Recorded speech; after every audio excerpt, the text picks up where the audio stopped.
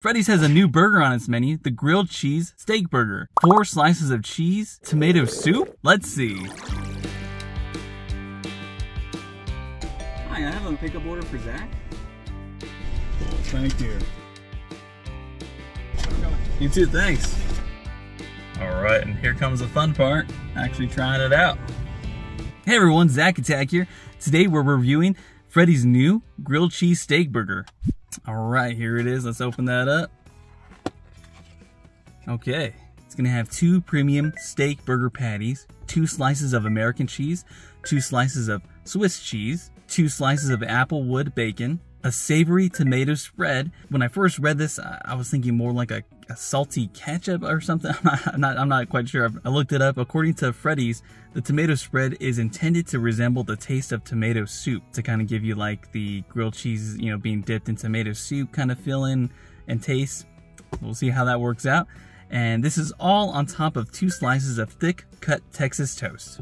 The burger alone is 1,080 calories. The price for a combo is $12.69, which includes a small fry, a medium drink, and the burger. If you want to do a la carte, the burger is $9.19 alone. Yeesh. Man, that is so expensive. Freddy's in general, I think their whole menu is pretty expensive. Speaking of grilled cheese, grill some cheese on top of that like button down below. It really helps out the channel. All right, now to go in with the close-up cam. They already cut it in half for me here. Let's see if I can just take the top off of one of these halves. All right, cool, yeah, that works out. All right, as you're seeing, that tomato spread there, they put quite a bit on it from what I can see here. Slices of cheese there on top of there. We're seeing the applewood bacon. Got the 2 patties there. Getting all that Swiss and American cheese on top there. All right, that wraps that up. Is this burger picture perfect? Of course, it's already sliced. Let me see, how was the picture? It was something like this. Something like this. Let's see, I'm just looking at it. I'm gonna move it over here just so I can put the preview, but I think this is actually pretty close to what they advertise online. I would say, is it picture perfect? I would say it's darn close. Pretty darn close. All right, and then just a quick 360 here of this item. Nice cross section already for us. Courtesy of Freddy's. Dr. Pepper. Without further ado, let's go in for the attack.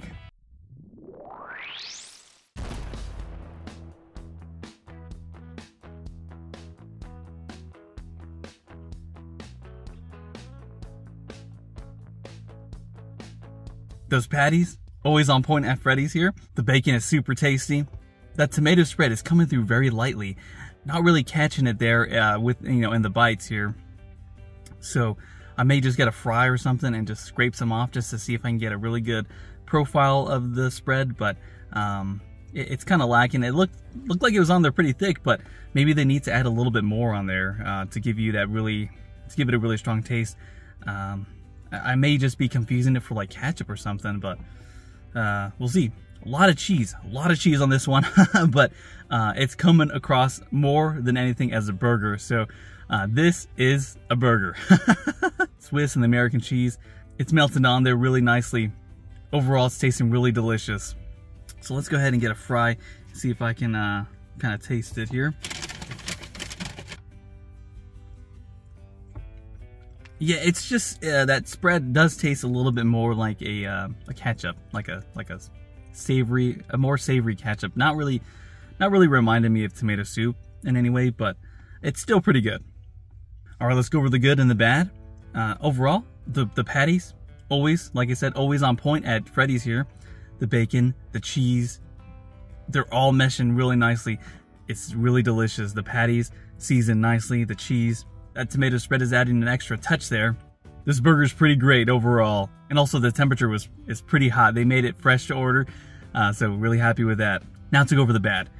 The only bad note that I'm catching on this one is that there's not enough of that tomato spread. I would like to have a little bit more just so I can get a really good taste for it, a really good feel for, you know, the whole tomato soup grilled cheese experience that they said online, that Freddy's had said online about.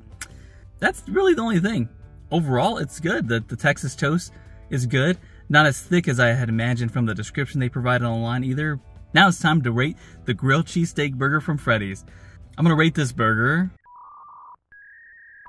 a 7.6. I would love to get this again. It's pretty good.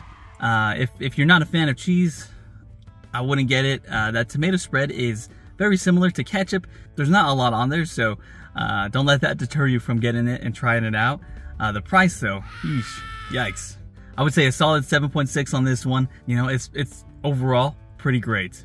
All right, that's gonna wrap it up for this one.